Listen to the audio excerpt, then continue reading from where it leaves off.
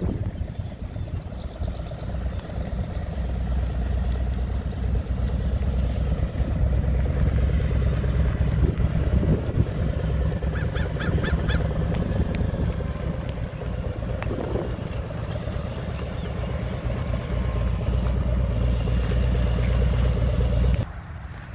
YouTube friends, we're out here in Newport News, Virginia. We found another roadside attraction. This is a train that was owned by C&O Railroad. It was donated to Newport News in 1963, and this one was built in 1947. It's steam operated.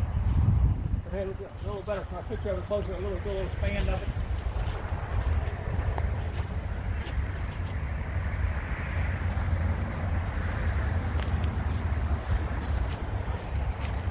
The road out here is Warwick Boulevard.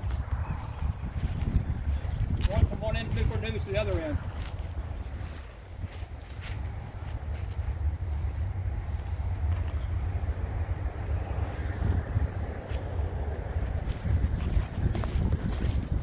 We tried to get in here one night, and we were in our 20s trying to have some fun, and I was locked up, couldn't do it.